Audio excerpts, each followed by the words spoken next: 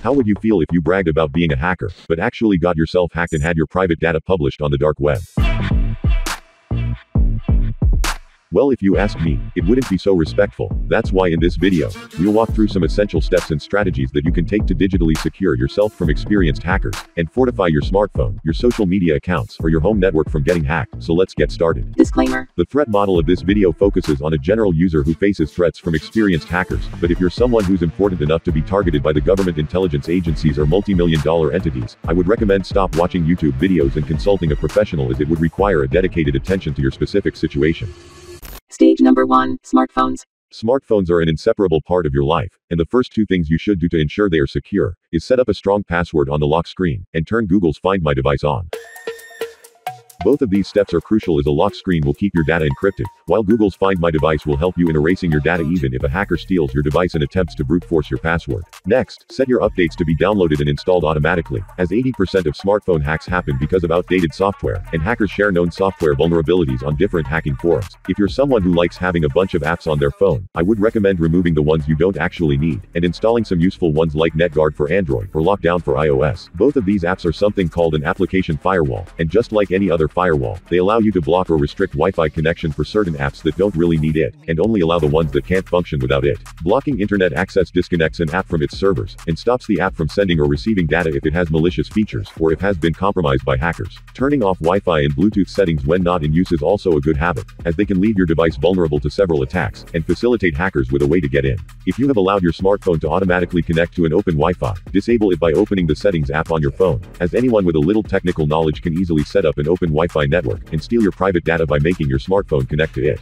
In a situation where you must connect to a public Wi-Fi, do it while using a VPN, as they will provide a secure connection compared to transmitting your data openly. Never install apps from outside the Play Store, and remember that cracked or modified apps from unofficial sources always contain some type of malware or spyware. If you suspect that you're living with a paranoid stalker who might have installed a spyware on your phone, it is recommended to factory reset your phone and start fresh. Speaking of factory resetting your phone, you should always have a complete backup of your data on an encrypted hard drive, and shouldn't depend on cloud storages for backups, as they are an easy target for hackers to access. If you can't go through the hassle of backing up your data manually, and are used to services like Google Drive or iCloud, make sure the accounts your cloud backups are connected to are 100% secure, as weak online accounts linked to a smartphone pose a significant threat to digital security, and can make all of the steps we just went over useless. Stage number 2, online accounts. To enhance the security of your online accounts, refrain from using the same password across all of them, as it could result in getting all of them hacked, if any one of them is compromised.